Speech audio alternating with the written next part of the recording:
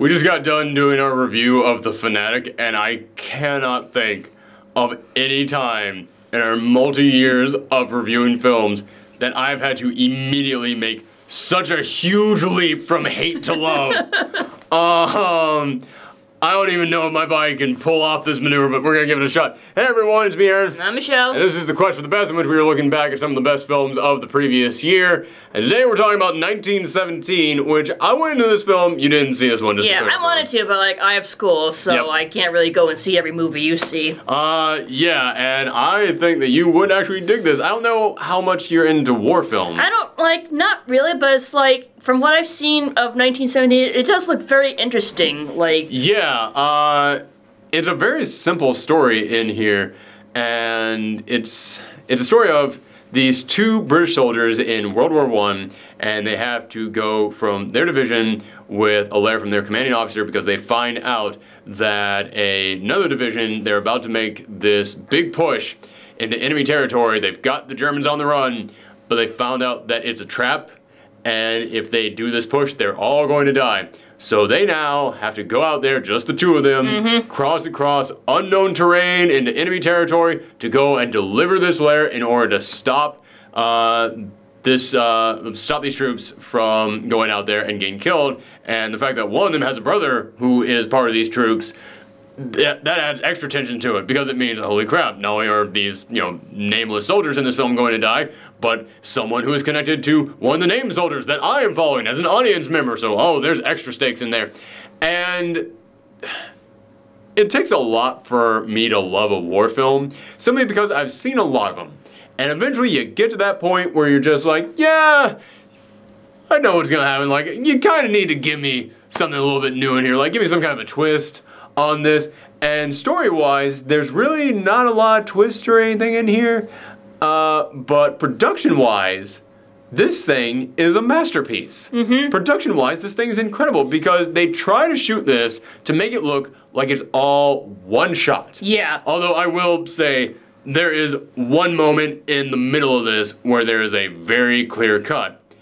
But there's also a ton of cheats in here, which of course is going to be a ton of cheats. You're not going to have someone walk around for an hour, and if they screw up at the last second, you got to do all of it over again. But there are tons of cheats in here, and I've seen a handful of films that try and do the whole, okay, we're going to make it all look like it's one shot, but there's got to be a few little tricks that we pull in here. But this one's loaded with special effects, and because it's loaded with special effects, it was really obvious how many times they were using cheats in here. And because of that, the whole one-shot thing, it didn't really have that much of an effect on me in terms of the overall story. In terms of sequences, it actually worked brilliantly for me. And what I mean by that is that when you do something as one shot, you're trying to make it feel like, oh man, we went from there to here. We made this one long journey and you were there for every single second of it. I didn't quite get that feeling in there. But because they still, even with those cheats in there, they still had a lot of long shots in here. They would still go for like 5 minutes without a single cut in there, without a single cheat in there. That did get me engaged. That did make me feel immersed in what was happening in here. And yeah, that absolutely worked. So, for like, say, the entire overall film, that feeling of us being with them throughout this entire journey, it didn't quite work all that much. But the feeling of, okay, this sequence here in this one house at this one location, wow, that is incredibly tense. I was immensely invested in every part of this. I'm trying to think of other words to say other than incredibly. Like, there was, like, I was on Twitter, and, like, they show, like, a behind-the-scenes with, part, in the movie, and it was the part where, like, he was, like, running down the field while all the troops are coming out. Yeah, that's an amazing sequence. Yeah, and it's like, wow, like, no special effects. Like, those were real explosions. Yeah. That Listen, was... there are a lot of special effects that are used in this, but there's also a lot of practical effects that are used in here. And those moments are incredible, and that, because that was one of the sequences in here that did not use special effects, it felt so much more real to me. Yeah. I mean, that last moment there where the guy is running, he's like, I gotta get this letter delivered, and you see troops running past, you see explosions going up. That is one of the most heroic moments I have seen for a character in any film. I was sitting there just, like, on the edge of my seat. I love that sequence, and part of that has to do with that, with the fact that that is towards the end of the film, and this is a film that really does establish, this is war. Anything can happen at any moment. Like, I'm not going to go into any spoilers about that, but, like, there's a moment early on in here, in which they see a thing. And the moment they see that, I went, oh my goodness, that could end up being a thing. That could be a thing that we have to look out for. And then, like, before I can even finish that thought, bam! The thing that they go, oh my gosh, it's this. That thing that they just looked at, it does the thing it's supposed to do. I'm trying to be super vague on this. You don't want to go any spoilers. But yeah, it's one of those things where, like, the moment that you see it, you're like, okay, well, that's going to be a thing. Oh, it was already a thing. It has happened. This is a film that turns to you and goes, oh, we don't follow that, like, traditional storyline stuff. We don't follow that stuff. Like this isn't foreshadowing for, like, half an hour from now. This is foreshadowing, like, 2 seconds from now. Yeah, when you are in a scene, you are in that scene. Yeah, this is one of those movies where you don't know what is going to happen to anyone in here. There is a moment early on in this film where one of the characters, he's trying to pull barbed wire back, and then the barbed wire snaps on him and, like, cuts up his hand. And that's, like, the least bad thing that happens to any of them. But I love that because after that happens to him, he wraps his hand up with some bandages. And it didn't hit me until like an hour later in this film. He's still got those bandages on his hand, and they are now dirty. They are like shredded up, and it kind of gives you that feeling of this is how far that character has gone throughout this story. That is how much they have had their asses kicked on this journey from A to B. This is like if you had a movie about Sam and Frodo having to make it all the way up Mount Doom, and you condensed all that into an hour and a half. Just all the terrible shit that happened to them in that time, all in an hour and a half, and all made it look like one shot. I'm sorry for taking this actual real thing that happened, and the only way that I could turn it into a metaphor for people was comparing it to a fictional thing that happened. But yeah, it's like that level of tension though. And I can't think of really a lot else to say about this film that wouldn't get into spoilery stuff in here. But as I said, there are special effect moments in here. Like there will be a moment where they stop and they look at a dogfight that's happening in the air, and the camera then like it turns away from them and turns up at the planes flying around, and then it turns back to them, and obviously that was a cut. Obviously those are not real planes. Obviously this was like them on a green screen, and they used that moment there in order to get a cut in, and it's stuff like that that kind of made it so that I could actually sit there and go, oh yes, this is that huge technological achievement, but it is still a technological achievement. And even if I can look at that and go, these are special effects, they're really good special effects. Like they are walking through, it's almost like an elephant graveyard for bullets. Like they're walking around and they're just seeing like shells just scattered everywhere. They're seeing busted up tanks, busted up guns just everywhere around them. And it is a gorgeous scene that they were able to create there. I know it's not a real scene. I know it's not an actual thing. I know they're walking across a green screen, but holy crap, it looks fantastic. And anytime that they actually are on a real thing, it feels real. It feels like, holy crap, they were able to build this thing. There's a moment in which they are walking through an emptied out base. And they're going there looking for anybody who might still be inside of there. It's all underground.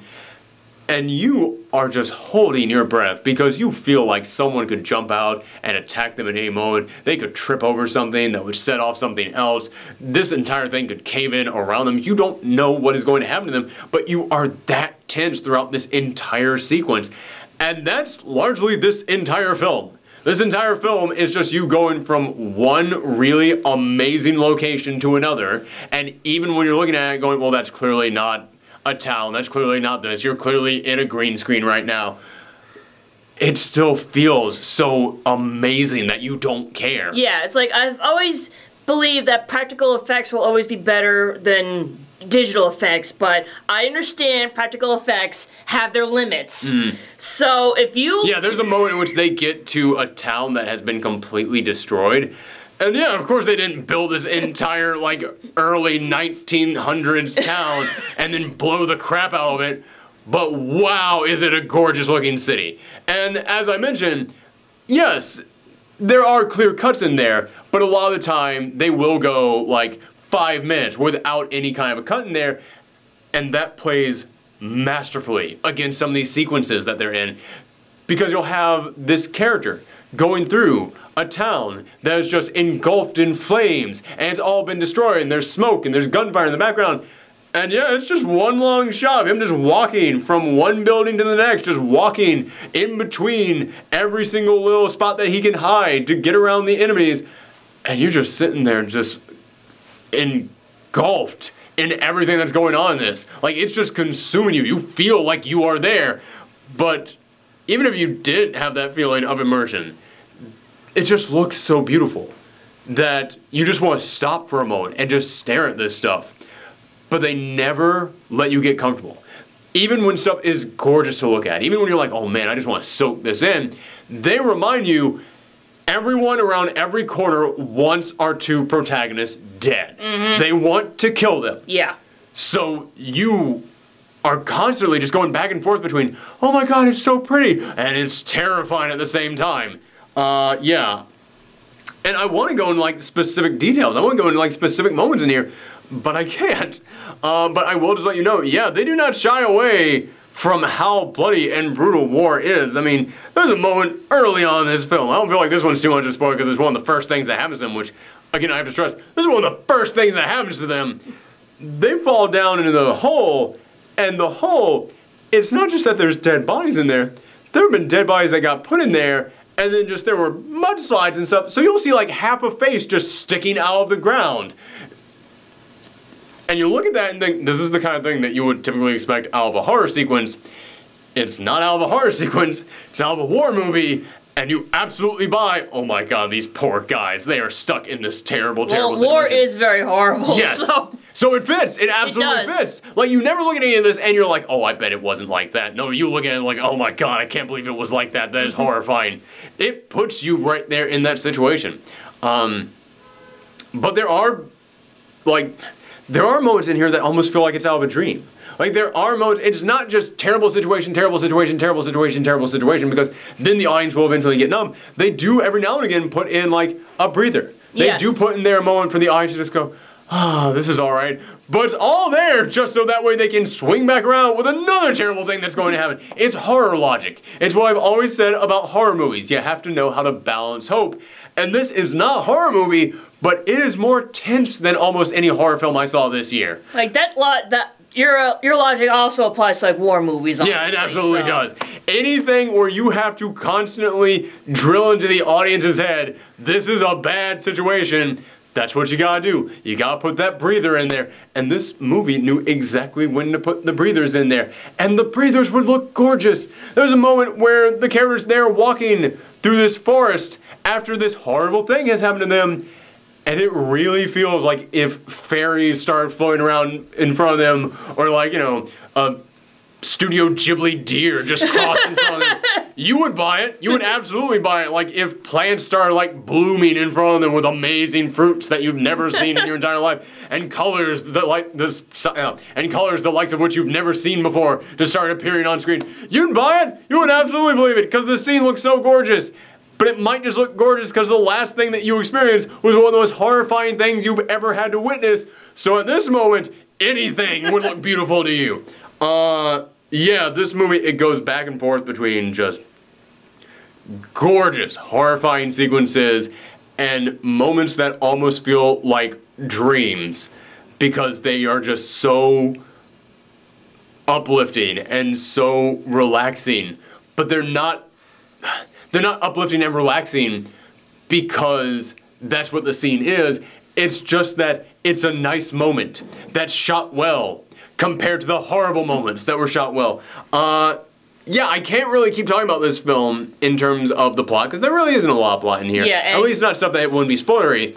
And you don't want to spoil it. And I don't want to spoil it because, yeah, this is a simple story. It's get from A to B, deliver this letter before everyone dies.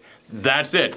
But you do get backstories on these characters. You do, like, one of the characters doesn't want to wear a medal they got. and you find out why he doesn't want to wear that medal. And then another guy, he's the guy who he's got a brother who's there on this that's about to go off and die. And you get little bits about his family and his backstory, and you see the contrast between them. And you do absolutely buy that these guys are brothers. You do buy that, I don't mean the guy and his actual brother, I mean our two protagonists. You buy that these are guys who they have been through some stuff, and they care about each other, and they're important to each other. And when you witness the stuff that they're going through, you absolutely understand why they care about each other that much. You do buy this bond between them, even though, like I said, there isn't even really like a lot of dialogue between these two guys who we see walking around this entire time. Because they're constantly in situations where we're like, shut up, no, we're not doing this. There could be enemy here. Yeah, enemy is approaching. 5 points to anybody who gets that reference.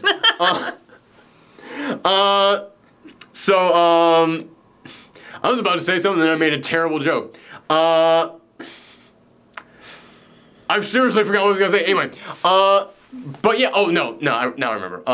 Yeah, like I said, there isn't even like a lot of dialogue between these two characters who you spend the film with, but there doesn't need to be because this film was able to use the action to show you the connection that they have. They didn't need the words for it. This is one of the best examples of showing and not telling I've ever seen in a film. Which I feel like more movies need to do, honestly. Yeah, but I mean, it's hard to do that. It is.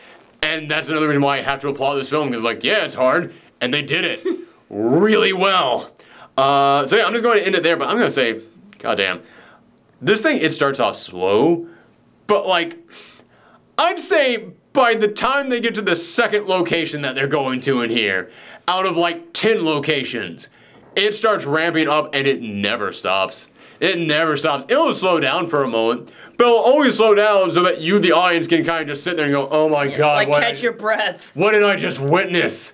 Holy crap. And what I love is that that's what the characters are going through too. Like there's moments in which they witness something terrible and then they'll meet someone and that someone will just be like, yo, you don't got time to stop. You don't have time. Sorry. We gotta keep going. And they gotta keep going. Just like you, the audience, you want to stop, you want to go, I need a moment because that was too intense for me. Nope, movie keeps going, man. Movie keeps on going. Movie's not over yet. Yeah. And that was another thing they did like about this. It's not just the two guys. I did mention that they run into people from time to time. Yeah, every now and again, they will bump into someone. And it almost makes this feel like the Odyssey almost. Because it's like, we're just going from one location to the next with a different trial in every location, and there's a different person there to meet, and sometimes they want to help us, sometimes they want to hurt us. Wow, this really, it's like the Odyssey is what this is. Sorry. Yeah, so it started out kind of slow, and I was like, I don't know if I'm really going to dig this as much as everyone else, because I'm already spotting a lot of cheats in here, so the whole one camera thing is not working for me all that much. Not one camera, but one take thing, it's not working for me all that much. But like I said, quickly, this thing ramps up. And man, by the end of this was close to a 10 out of 10 for me. I'm going to give it a 9.5. The only reason I'm not giving it a 10 out of 10 is because, like I said, the cheats are really obvious at times. And because of that, the whole one-shot thing, it doesn't work in terms of we went on this one journey from here to here. Although I will say, whenever I looked at that guy's bandage, I did stop and think to myself, wow, all the stuff that these guys have been through. Wow, remember what they were like at the beginning of this film? Think about where they are right now. So it did work a little bit, but that's more in terms of just the storytelling, not the way that was shot. I feel like I would have gotten that feeling out of this movie no matter how it was shot. But the whole one-shot thing, giving me that sense that I traveled along this entire path with these characters, didn't quite work. But whenever they give you like 5 minutes of no cuts, through one crazy action sequence in here, or one incredibly intense sequence, or one very sweet sequence between these characters, yeah, absolutely works. It absolutely works to get me engaged in that sequence there. So overall film, not so much. As a series of sequences, love those series of sequences. But that's the only reason I'm not giving this a 10 out of 10. So it's a 9.5. This is easily one of my favorite films of the year. And like I said, it takes a lot for me to like a war movie. I love this war movie. And I would absolutely recommend going and seeing it. If you want to go and see this, I'll see it again. I have no problems doing that. And I never see movies twice. But thank you guys very much for tuning in. Come back tomorrow for when we have the final Gauntlet of Garbage and then the final Quest for the Best. Then we go into the best of, worst of for the year. Thanks for tuning in, everyone. Come back next time. Bye.